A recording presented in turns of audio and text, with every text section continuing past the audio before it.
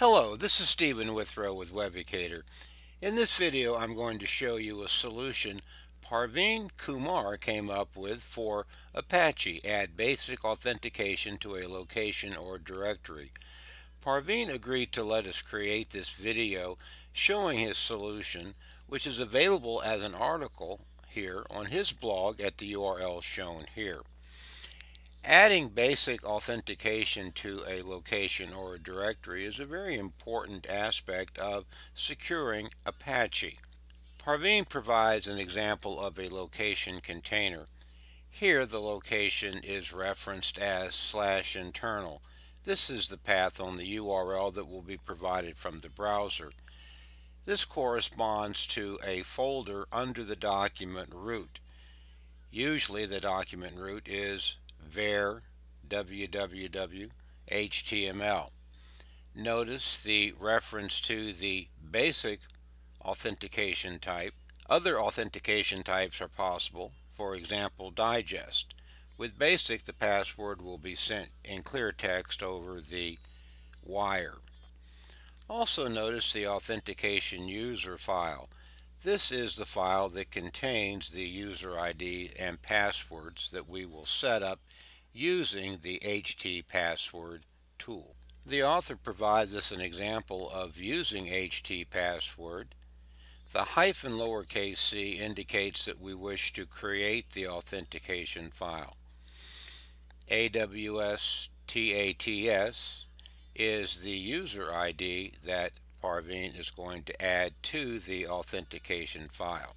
When an attempt is made to access the internal folder under the document root, a dialog box will challenge the user for credentials. Inspired by Parveen's blog, I have reproduced his example on Ubuntu.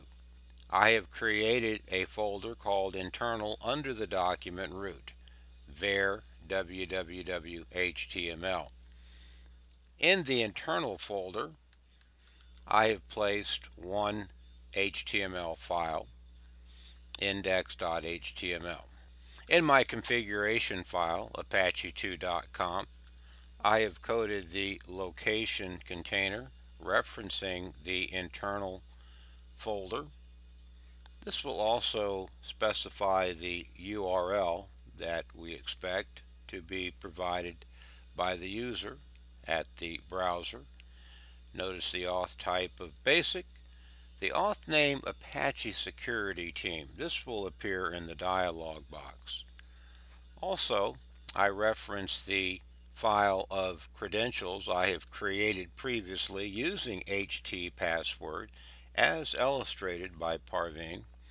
Require valid user indicates that user credentials have to be provided in order to view the contents of the folder. In this case, I have a sample web page, as I pointed out earlier.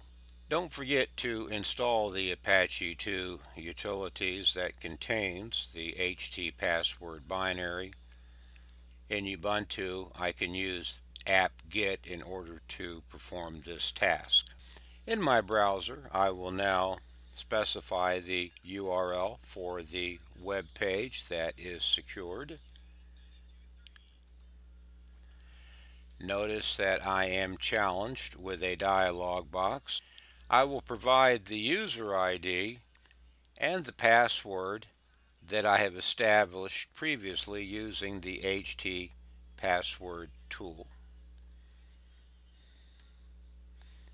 And now I am able to view the web page stored in the internal folder. Thanks again to Parveen for the inspiration for this video. Check out his blog at the URL shown here for other articles related to web development and JavaScript.